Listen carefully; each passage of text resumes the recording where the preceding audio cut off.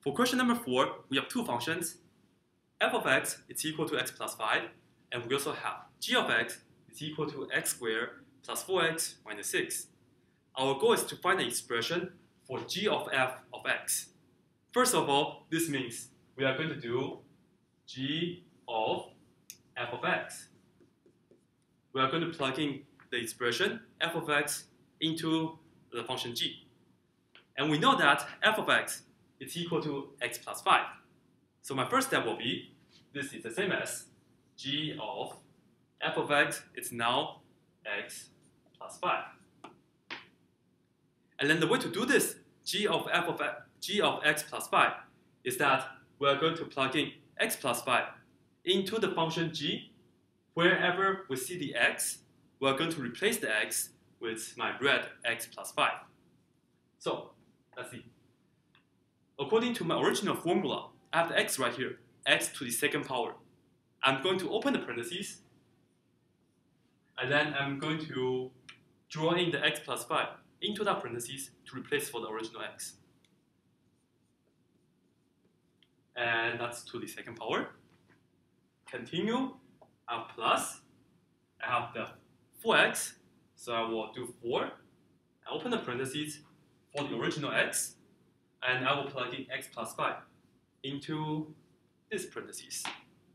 And we also have minus 6 on the outside and yet, just like that. But then we still have to multiply this out, distribute it, combine terms. Let's do this one first, x plus 5 squared. Let me do it on the side right here. Let me do some scratch work. X plus 5 squared. This means I have to do x plus 5 times x plus 5, like that. And I'm going to FOIL this out. I have to do x times x. I will get x squared, and then I will get x times 5, which will be 5x, and then we also have this 5 times x, plus another 5x, and 5 times 5 will be plus 25. And notice that we have the 5x here and the 5x there. We can combine terms and get 10x. So this will be x squared plus 10x plus 25.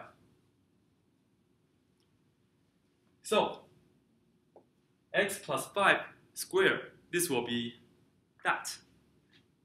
X squared plus 10x plus 25.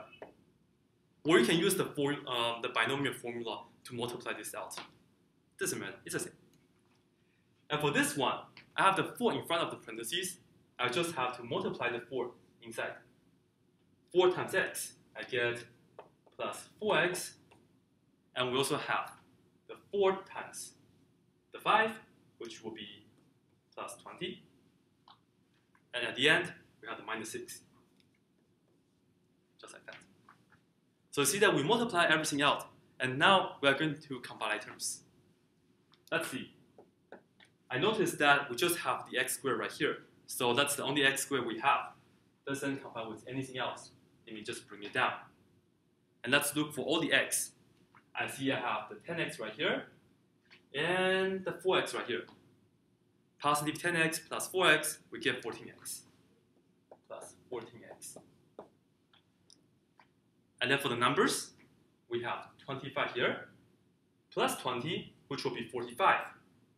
And then 45 minus 6, that will be 39. So that's the most that we can do. We're plugging x plus 5 into the original function g, multiply everything out, and then with combine terms, and my final answer is x squared plus 14x plus 39.